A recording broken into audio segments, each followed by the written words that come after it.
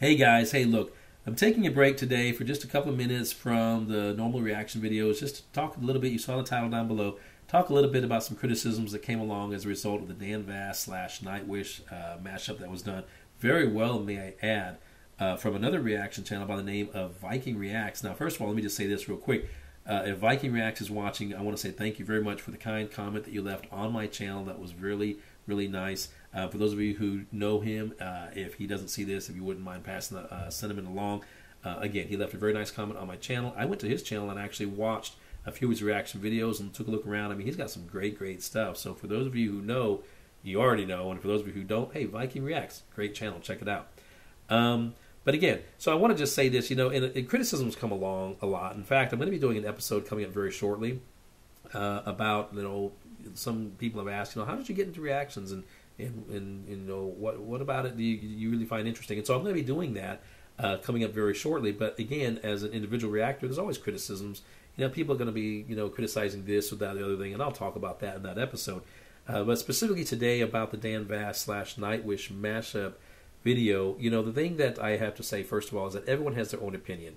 Okay, my opinion may be different from yours may be different from mine, your guys' opinions may be different from each other, and that's perfectly fine. It doesn't ever have to lead into an argument or a big heavy dispute or whatever. It can just be a healthy debate. It can be a great conversation, and everyone can learn something from each other. Excuse me. Case in point, when I first started doing this channel back a couple of years ago, I would feature some Journey episodes. And so people would be like, "Hey, Steve Perry, he's the greatest." Arnell, no, he is the greatest, and he's the best of all time, and et cetera, et cetera. And for a while, I tried to stay out of the conversation, and I, was like try to be diplomatic and not really, make waves one way or the other. But eventually, I began to realize that, hey, this is my channel, so I have a right to say what I want to say. But not only that, but it's also my responsibility. It's what I should be doing, right? I should be giving you my honest opinion about things. If it lines up with what you believe and what you feel, then that's great. And if it doesn't, hey, then I think we both have to accept that and move on, because most likely if I don't agree with you today, I'll probably agree with you tomorrow, or vice versa. And that's the way that it should be. At the end of the day, it's all about the music, right? So eventually I did come out and just eventually say, hey, look, I'm just going to say this. I think Steve Perry is the greatest of all time. And I actually did an episode, a few episodes back, where I literally, the whole episode revolved around that concept of why I believe Steve Perry was better than Arnell Pineda or any of the other lead singers, and why. Not just my opinion, but why I felt that way. And I think the primary bulk, if not all of the comments that came along on that episode in response to what I said, were all in favor of Steve Perry being the best lead singer. Again, I'm glad people agreed with me. I'm not sure. I didn't seem to see any, if I remember correctly, I didn't see any disagreements. I don't know where all the Arnell fans were on that particular episode. But again, nothing against Arnell. I mean, he's a great singer in his own right, and I will give him his dues. But again, I just felt like Steve Perry, and I still do, is the best lead singer of all time for Journey. Now, taking that concept and now applying it to this right here. So I know a lot of people have been Nightwish fans for a long time, and a lot of people have been Dan Vasc fans for a long time. But the fact that you've been a fan of a specific artist, whatever, doesn't necessarily mean that if something comes along that maybe is a little bit different, that I feel personally really kind of adds value to the process, then maybe it's something to consider, something to really consider. I saw some comments where people felt like, well, it was not really, it was kind of a slap, I guess. I think the idea was against Floor and Nightwish. I don't see it that way at all. I think actually it added value to the actual song. Another comment I made, and I don't know if it's still out there or not, but someone actually said something about Dan being a third-rate karaoke singer. I fundamentally disagree with that. I don't feel that way at all. I think they both have excellent, histories. I think they both seem to, they both have great vocal ability, and there's no reason that there can't be room for both. Now, for me, I went to Viking Reacts' channel, the reaction channel, as I said previously, and I kind of looked around at his playlist section. I saw a Nightwish playlist, I saw a Dan Vasc playlist, and I saw where Viking Reacts had actually done individual reactions to both Nightwish Last Ride of the Day and Dan Vasc Last Ride of the Day. But doing that mashup video, I feel like he saw and heard exactly what a lot of us saw and heard, and what I actually said. I think initially when I first heard Dan doing a Nightwish song, I think it was probably the Everdream episode, where, wow, wouldn't it be great to have these voices together? And so when you watch that Last Ride of the Day video, you'll hear Floor, you'll hear, for the primary bulk of the song, where most people are used to, of course, is hearing Floor throughout the song, and then Marco comes in from time to time. And I get it. But then, with this particular mashup, you had Floor and Dan for the primary portion of the song, Marco coming in his usual spots.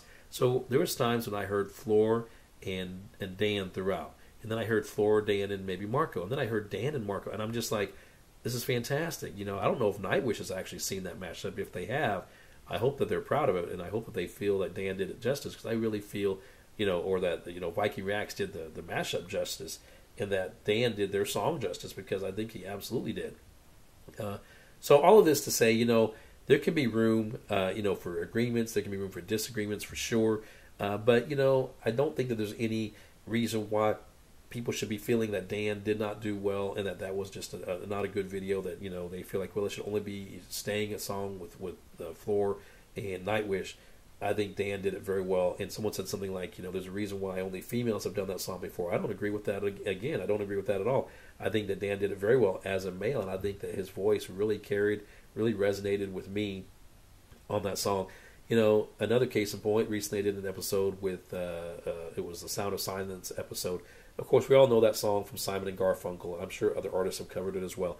But, I did the Disturbed version. Now, there's a lot of conversation out there, as you can well imagine, probably well aware of, where people are like, well, it's Simon and Garfunkel. Their version's always going to be the best. Other people are like, no way, it's Disturbed.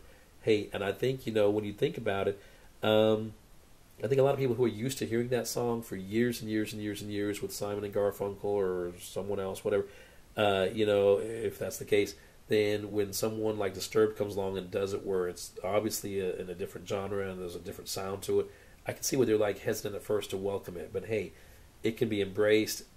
I've heard Simon and Garfunkel for many, many years, as many of you have, and then heard Disturbed's version. I'm like, wow, that's a new take on it, and it's excellent.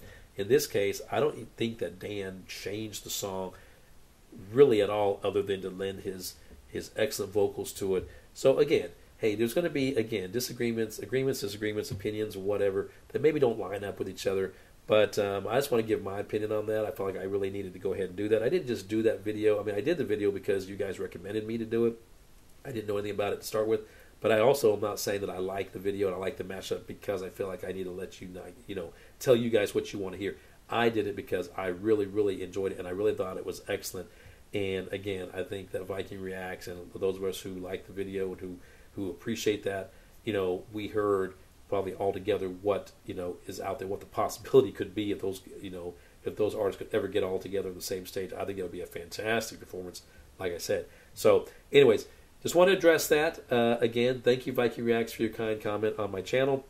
And I look forward, I look forward to seeing more Dan Vasc, hearing more Dan Vasc music, seeing more Dan Vasc videos, and doing more Dan Vasc reactions on my channel, as I do with additional Nightwish episodes coming up. So, I'm making room for everybody on the channel, and I hope that you guys can do that as well in your hearts to welcome them both. Even if you're not familiar with, you're not used to hearing both those voices together, but hey, I think the more that you guys will check it out, the more I think you guys will agree with me.